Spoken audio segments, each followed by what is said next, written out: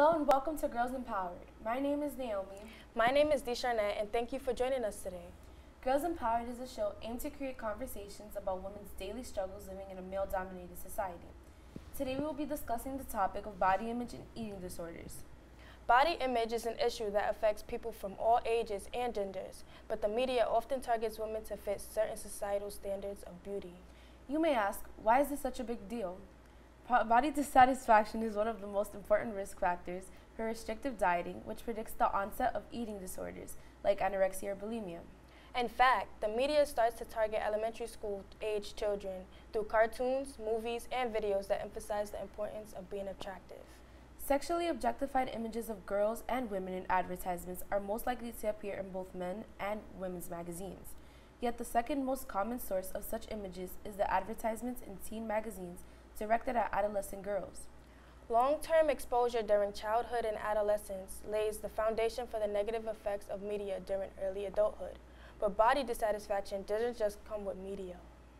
Evidence shows that girls tend to have friends who are similar to themselves in terms of body dissatisfaction, and that dissatisfaction is predicted by peer conversations about dieting, body consciousness, and thin idealization. Even as those with eating disorders seek help, they still face negative attitudes towards weight and shape by their parents, as well as the overvaluation of thinness that can have a negative effect on the treatment of their children. To talk more in depth on the topic of body image, we are joined today by two youth media producers, David and Ari. David is the host of Spotlight, and Ari is the host of YC Weekly. Thank you for joining us today. How are you both? I'm good. I'm so nervous I couldn't eat this today. I'm fine, thank you. Let's take the time to discuss more about the issue of how companies and media portray women, shall we?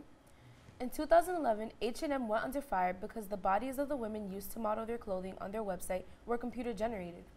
The digital produced models were very lean and slender, which advertised a standard for how H&M shoppers should look. On this, the company stated, "We are doing this to show off the garments. This is done for all garments, not just underwear. It applies for both women's and men's clothing." So, hearing about this, how do you guys feel about this? Well, just hearing that study from the 2011s of H&M, it's like you have to look at it this way. The main thing is that when people buy the clothes at H&M, they're only buying it for their style and just because they like the way they look. Or like if you go into like the dressing room or like the outfit stores, whatever they call it, please bear with me, I just had a McDonald's drink already. But it's basically, they're just trying on the outfit and they say that themselves, that the clothes are just telling them that they have something that they like, that they want, that they have on their bodies. It's like they like their style because they are born with that style and they've been buying it for a long time, or basically, et cetera, and all that. I feel like because H&M is sort of depicting a certain image to wear their clothes, the ones who cannot fit their clothes, they're not so, it sort of brings down their self-esteem because it's like, I don't have that H&M image sort of thing. And if you actually go to H&M, they don't have many varieties in their sizing choices. It's very slim. I think it's because it's a European brand, and a lot of European based fashion is very slender, sort of slim fitting and things like that. Yeah. And even in Forever 21, there's not very much selection like the plus size sections or anything like that. And it's like people are more than one size. Not everybody looks a certain way. Like everybody is different body types and body structures and different shapes. So it's like the people, the masses need a more inclusive sort of clothing line. Not even a clothing line, but just a depiction of what they're buying in the media. So do you think that they're setting like a standard for how their customers should look? Definitely. And I think this probably explains why in today's world, or today here in New York City, here that big sizes in like any men or woman, they're like really expensive here. And it's like versus the ones with the slim size, they're like less expensive, and that's probably why the prices are just going up. They're only bringing this out for the people who look big and the others are who look slim. It's like, why can't they just keep it at an equal price and not just two different prices at once? Like, just remain equal, and that goes for men and women as well. No matter who you are, no matter what shape, it doesn't matter. All right, everything must be equal and not. It has to be all balanced, basically. I agree. So I just wanted to ask you, well, in my opinion, many people may say all women are beautiful, but what specifically makes a woman beautiful to you? What makes a woman beautiful to someone is, you also gotta look at their beauty expressions and how they do their makeup, how they look in their bodies. It's like they want to be styling out in the street, and they just, because if you look out into the streets, usually today there are many like men who usually disrespect women just because of how they look and all that. Here, and I think we have the image up here, and if you want to weigh in, go ahead. It seems like you're putting a lot of emphasis on the outside of the woman, the physical beauty of the woman. Yeah. But then you have to remember that not all women look the same. So Right. if you have a standard of what the woman is supposed to look like, does that mean whoever doesn't fit that standard is not beautiful? Like, honestly, I feel like a woman should be judged based on her character and how she presents herself, not just how she looks or how she puts on makeup or what she wears. Because I know, like me, I don't look like a typical chick. Well, I'm not saying that like 'cause I'm trying to be like, Right. oh, show offy or whatever, but like I don't wear a lot of like tight-fitting clothing. I don't like a lot of just very monotonous styles, and I feel like that's all the media is saturated with. I like wearing boys' clothes. I like doing my hair all weird. I like doing weird stuff. And if I don't look like the people who are portrayed in the media, am I supposed to feel less about myself? I don't think that's No, because we are all created equally but created differently. Like with me, I dress the way I want to dress. Like the way I'm dressed now, I feel like I'm dressed sexier than ever here. All right, so get that together. All right. Personally, I think that a smile looks good on a woman. Just say, like, Yeah, we need to see more smiles on ladies more frequently, because that brings out their innermost and their character and their more sense of humor. Because we're not seeing that these days here. Because it's like, without the smile, it could also lead to like low energy. It's a fact though, for sure. I mean, I feel like a lot of women smile. Like, True. Smiling is contagious. Like, if I'm smiling right now, everybody over here is gonna start smiling. You feel me?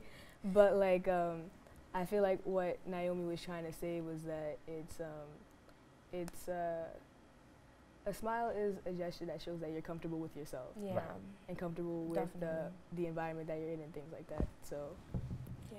Mm-hmm. So have you guys ever seen like an advertisement for a clothing store, or any other store that has made you feel bad about yourself or your body weight? Yes, there have been advertisements with Macy's as an example here. There is a typical style clothing that I've wanted to buy, but it costs less, but they only had it in a certain available sizes available, and that got me mad, because Macy's, they don't make big and tall as much as they do, and that's why I usually shop at JCPenney, because you also get the discounts, and they always have a big and tall selection in perfect styles that you like to have and that you want to look in. And because this is an issue that's still going on today, where, as I mentioned, there's not much big and tall selections available in stores across the city here or across the nation. I actually work in a retail store. Like, every job that I've had has always been in retail, and I just recently left Forever 21, and Forever 21 is sectioned off into different parts and styles, different fits, and it's not so much as the pictures or however the media is portrayed in the store. It's more so if you look at the construction of the actual store, the setup of the store, there's not many variety in things outside of what's hot. So it's like whatever is hot, whatever is trending, that's the biggest section in the store. That's in the front, that's in the window, that's what they want people to buy. Yeah. That's what they have the most of. I do the same thing every time when I'm going down 34th Herald Square or Atlantic Barclays, anywhere in particular. It's like there's this style that you want to buy and it makes you look good, but turns out they don't have it in your size, you know. I don't think necessarily it's that. Or it's it's a style that you decided you want and you feel like, oh, I'm gonna look good in this. This is whatever they're pumping at you. This is what they're pushing towards you. Like they see all this on the runway, they see all these figures with this certain style, so they're pushing for that. They're making you want to buy this stuff. They know the tactics, the marketing tactics to get you to buy this certain look. yeah, because it's all about the money that they're after here. Do you think that these type of advertisements that they pump out like make you think otherwise of shopping in these stores? Well, I feel like not that it makes you think differently, it's just that it basically solidifies your mindset of what you want to buy. Like if you look around, you see like everybody wearing Vans now. Not just any Vans. Everybody's wearing the black Vans with the white stripe or whatever. Like everybody's you have those on? Yeah, I had those too actually. I'm not gonna front. And everybody's wearing boyfriend jeans. Everybody's wearing flannels. Sneakers Yeah. here.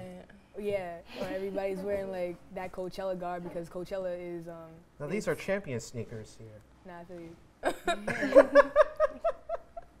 But like yeah, they definitely push out a certain image.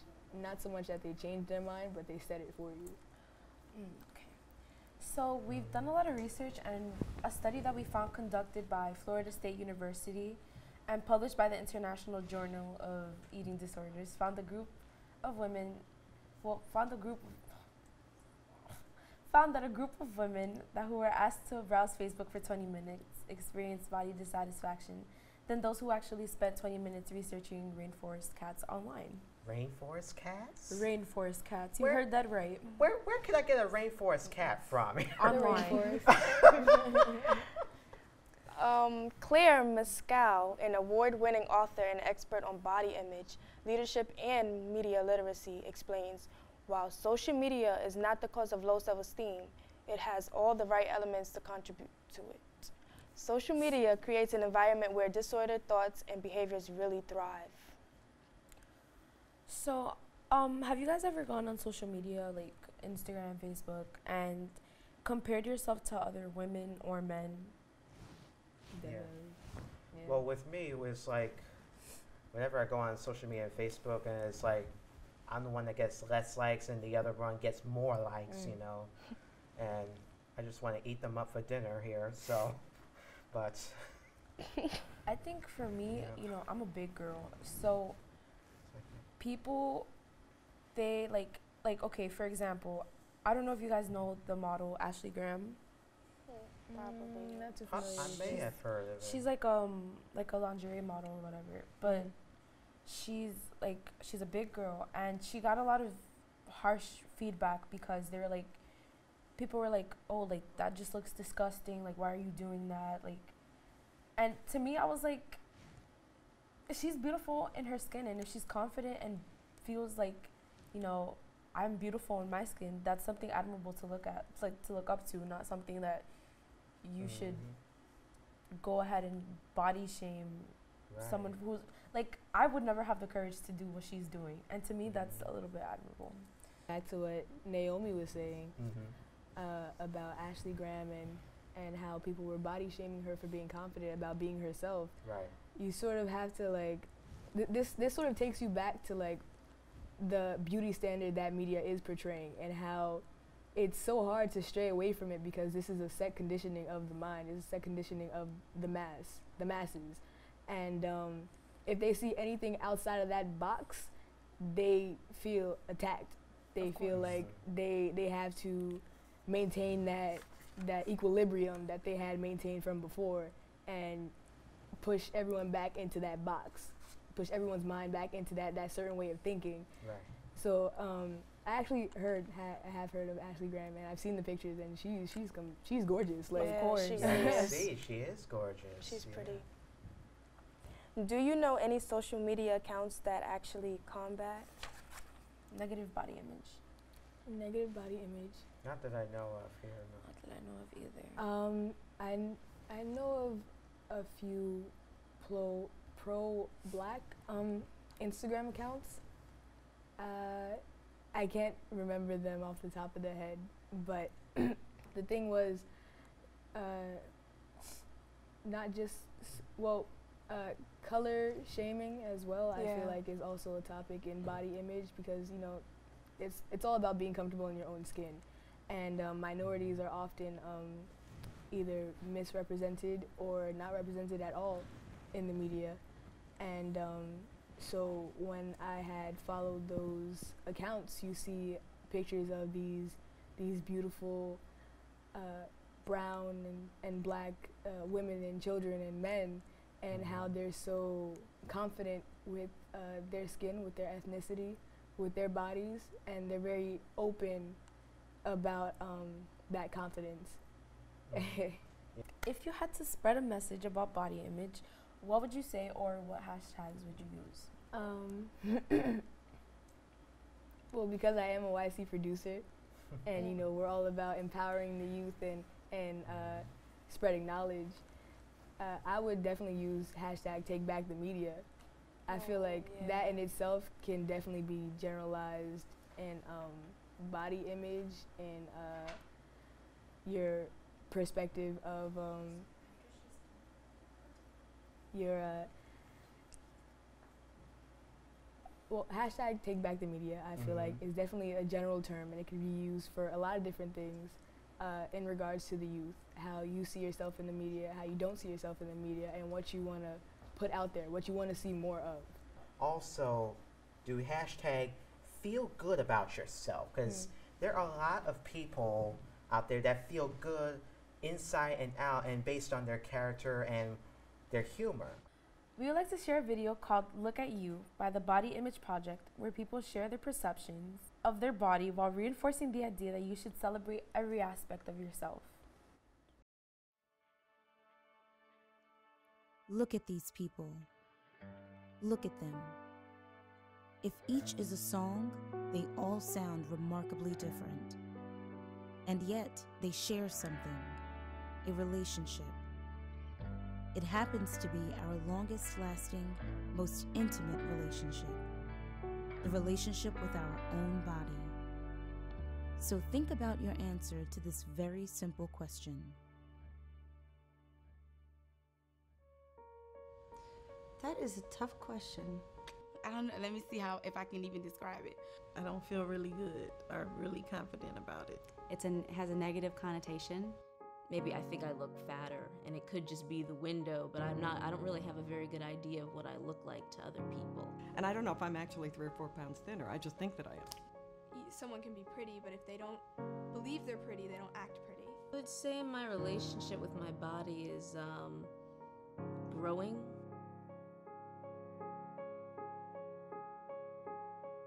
Imagine a world where you, we, all of us, can smile and mean it when we answer that question.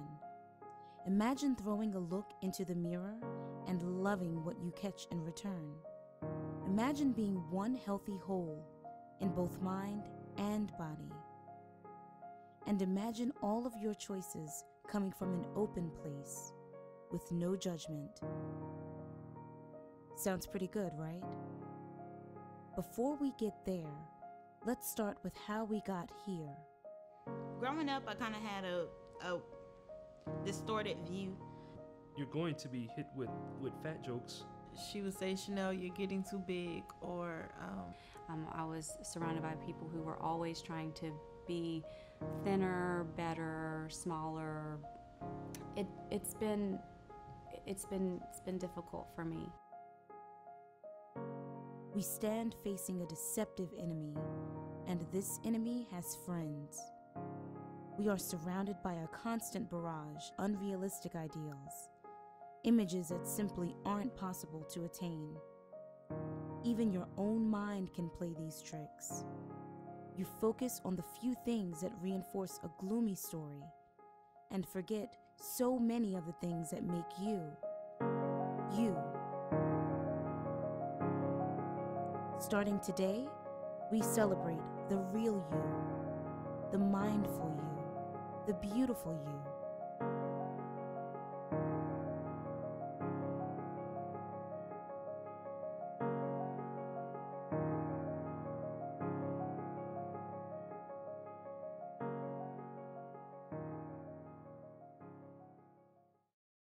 Here are some tips to combat negative body images in the media.